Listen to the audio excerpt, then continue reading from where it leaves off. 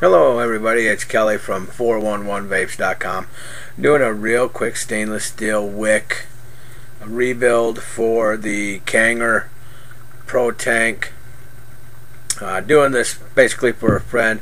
Thought I'd go ahead and put it on there just in case anybody else wants to see it. So let me go ahead and adjust the camera here.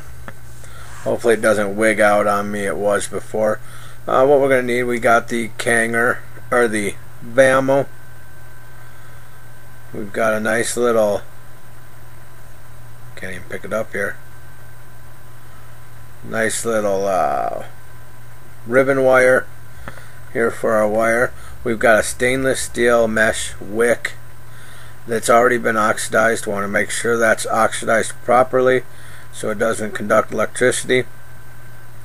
Obviously our Protank, and then we've got a nice little toenail clipper here that works great anytime you're building coils. So let's go ahead and get into this.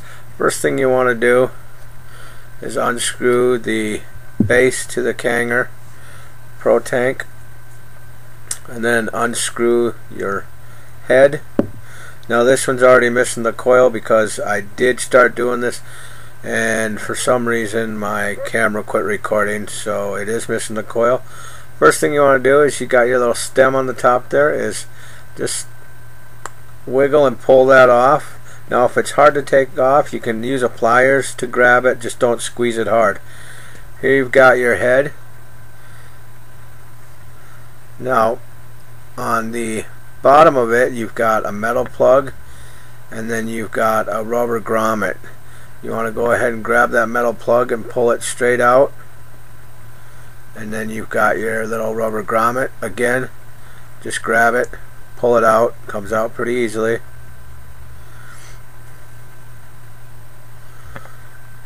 Alright, so now you've got a blank head there, no coil in it.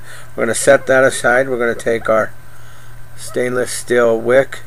Now what you want to do with the stainless steel wick is you want to make sure it will fit in here in your head with a little bit of tension, but not too much, because if you scrape the sides too much and it scrapes off the oxidization, it will conduct electricity and cause a short. So you want to make sure beforehand that you fit that in there and make sure it fits snug, but not too snug. Okay, now what we're going to do is go ahead and wrap our coil here. Now I like to use the wire mesh, or the ribbon wire, because it seems to be easier to coil. Just stick it between your two fingers and just start wrapping it. It's easier. You get more surface contact with the ribbon wire than you do with round wire. Just take your time with it. It's not a race.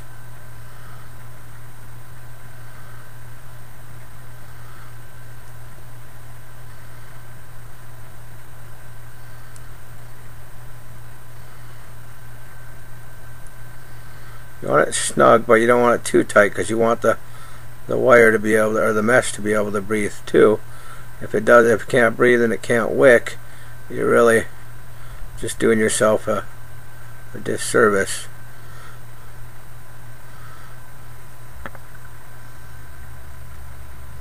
Not perfect there, no, is it? Here I just said slow down, it's not a race, and I guess don't take my own advice. Let me go ahead and spread those out a little bit. Alright.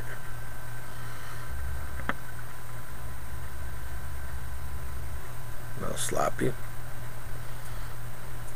Now what I'm going to do is I'm going to trim some of that excess wire off. This is where your clippers come in handy. These actually cut that wire pretty easy. I mean, that was all there is to it. Now you want to hold your two tails here, two wires, when you feed them through the top of the head, and then slide your wick in there.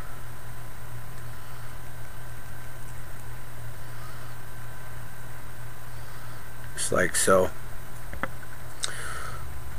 Now some people, to make this easier, will put this on top and plug it in there. It does help keep your wick down because you want to keep your wick down. If your wick doesn't stay down, then you have flooding problems because it leaves a gap. So let me go ahead and do that just to show you and to make things a little easier on myself. That helps hold it down with that rubber washer there. So then what we'll do is we'll take our little rubber grommet here and thread one of the wires through it, and then we're going to stick that in the bottom.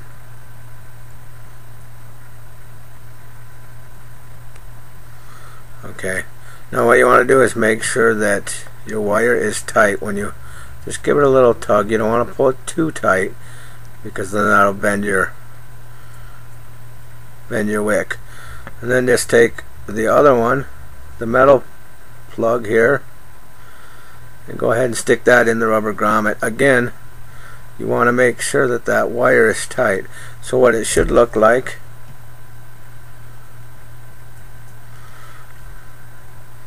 is you got your wire sticking out. Now what I'm going to do is I'm going to trim those extra wires off. Again, this is where it comes in handy because you can get right up to the side so you got no wires sticking out, which could possibly cause a short.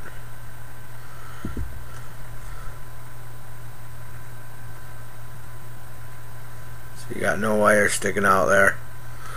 Now what I'm going to do is I'm going to take my clippers here and trim down the stainless steel mesh or wick, and then I'll do it again on the other side.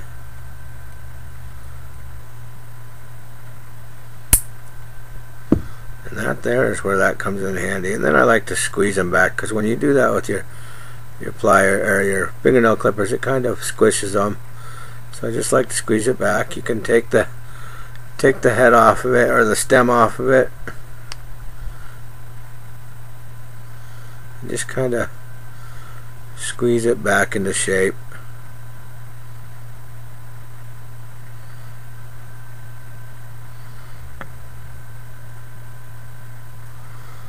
So then what we'll do is we'll put that head back on once you got it squeezed into shape.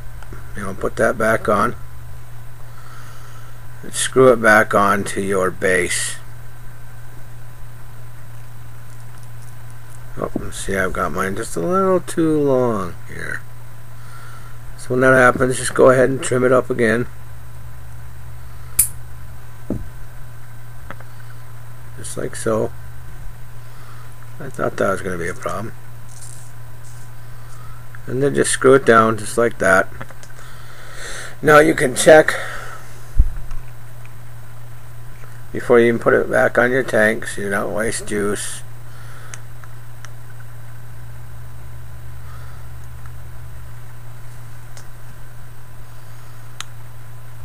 See if I can get that in there. 1.5 ohms. Go ahead and fill up the old Protank here with, well, what little bit of fluid I've got in here, I guess. Plan that out well. Since I left the rest in the other room, I was thinking ahead today. This is going to be a real quick one.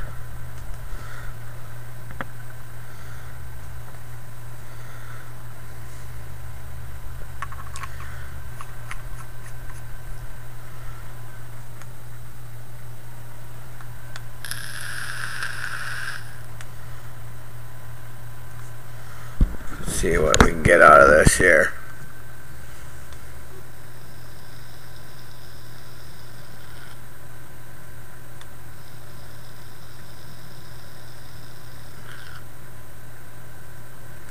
There you have it, a stainless steel wick, stainless steel mesh wick rebuild for the Protank.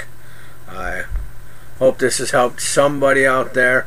Thank you for watching this review, or this rebuild, whatever you want to call it, tutorial.